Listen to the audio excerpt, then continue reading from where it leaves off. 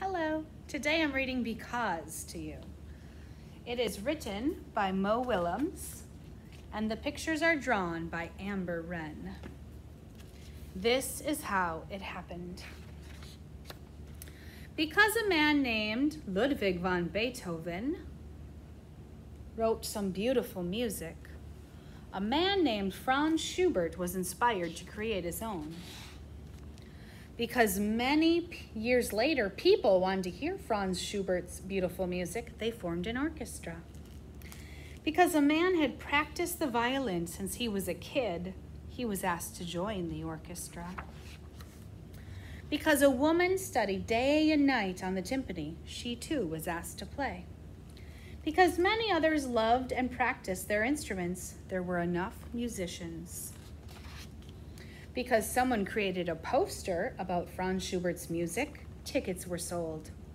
Because the train conductor stopped the train at the Grand Concert Hall, the orchestra conductor arrived. Because the orchestra librarian had copies of the music score, the orchestra practiced and rehearsed. Because workers checked the lights and the seats and swept the floors, the grand hall was ready. Because the time had come, the ushers opened the doors. Because someone's uncle caught a cold, someone's aunt had an extra ticket for someone special.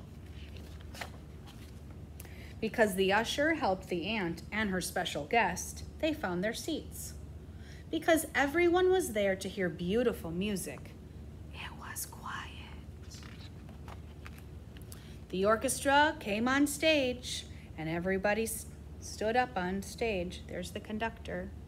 There's the orchestra. They played beautiful music by Franz Schubert. In row C, C14, sat the girl with the uncle's ticket. She heard the beautiful music written by the man named Franz Schubert, and it changed her. For the rest of the time, the music followed her wherever she went, and the girl was changed. From that moment on, the girl learned everything she could about music because it made her feel happy. She conducted to her friends.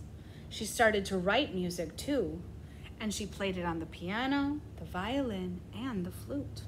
Because like Franz Schubert, the young woman had something to share. Over time, the woman became very good because she worked very hard. She's a conductor. One night, her music was discovered because she was also very lucky.